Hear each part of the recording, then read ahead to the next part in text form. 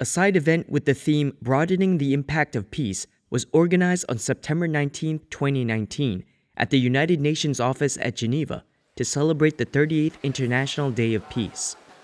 The event's main focus was religion, including emerging religions' hard work to contribute to global harmony and justice.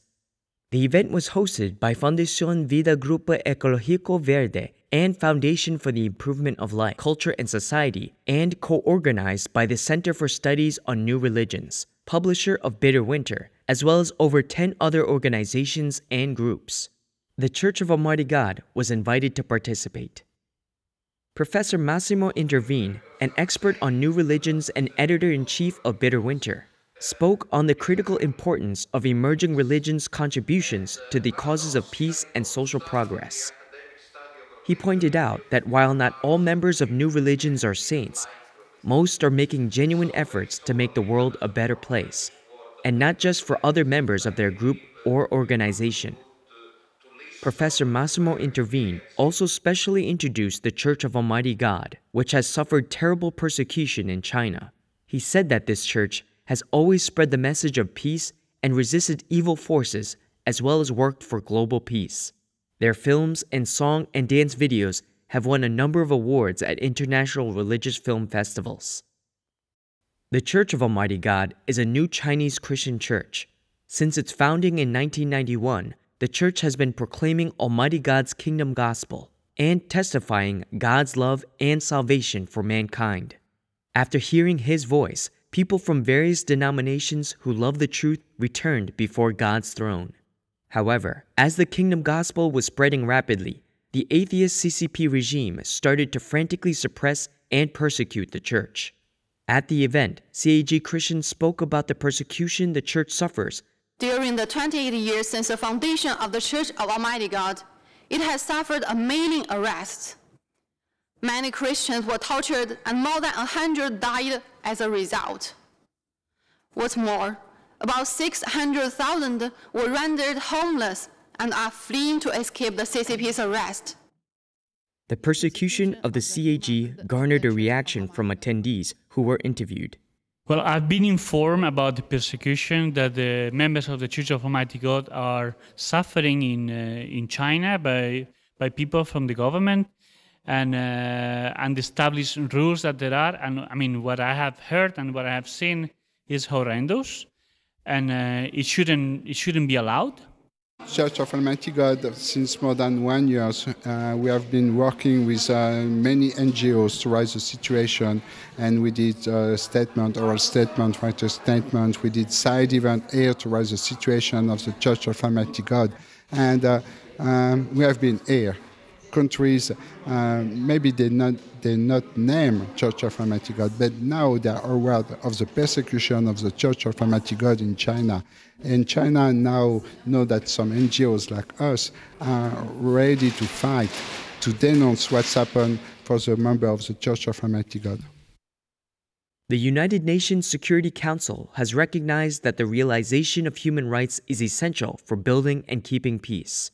All people of the world hope for peace to come today, but the CCP clings obstinately to its course, trampling human rights and depriving its people of their freedom. Since it came to power, the CCP has never stopped suppressing Christianity, and in recent years, its oppression of all faiths has expanded. Human rights activists and dissidents are not spared either. China's atrocious human rights record has become a major concern across the entire world. Christine Lafort, representative of United for Human Rights, spoke at the event, saying that all parts of the Universal Declaration of Human Rights are a guarantee of achieving peace, and all people should enjoy human rights. Some human rights observers have noted that even though it is a signatory, the CCP government has always been in violation of the declaration.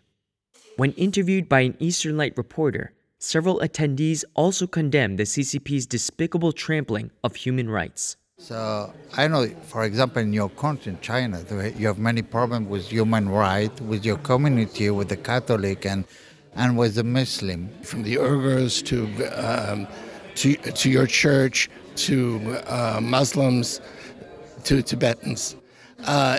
What I think is very important is that each group that has experienced persecution make sure to recognize the persecution of the others.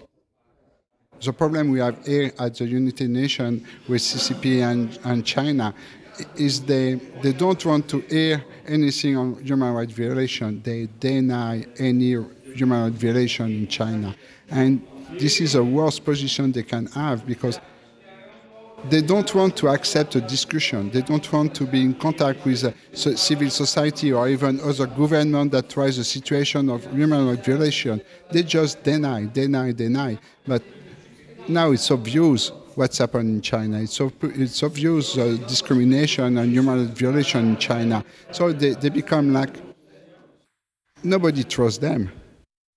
I think every totalitarian regime has tried to solve a problem that they thought it was a problem because they thought they were going to lose the control, and they want to control. So if a person becomes a religious person, then he obeys to higher authorities than a government, you see? And so this is dangerous, quote unquote, for any government, especially a government who doesn't want to allow people to be free. During the CCP's autocratic rule of 70 years, at least 100 to 200 million Chinese people died of unnatural death. All Chinese people are living in white terror. It has also invested great efforts in training spies in order to infiltrate and disintegrate other countries. It crazily steals intellectual property, etc. from Western countries, has adopted the Belt and Road strategy, attempting to carry out its debt trap diplomacy. Where the CCP's hands reach, where there is turmoil, misfortune, and pain. Why is this world so dark and evil? This is a question that puzzles people greatly. But some are able to see through the myth and understand one clear fact. The main cause of the world's lack of peace and stability lies in the existence of the evil forces and the totalitarian regimes.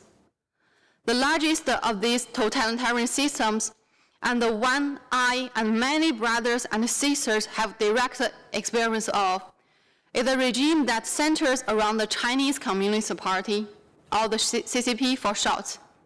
A Christian from the Church of Almighty God called on all those who hate evil, who aspire to justice and peace, to rise up and jointly resist the CCP, as well as other totalitarian forces that strip away their people's religious freedom and other basic human rights. She also quoted words of Almighty God in her speech that reveal God's righteous, holy disposition. The words also declare that God will obliterate all dark, evil forces and bestow upon mankind true peace and a beautiful destination. Reported by Eastern Light correspondent Xu Yang in Geneva.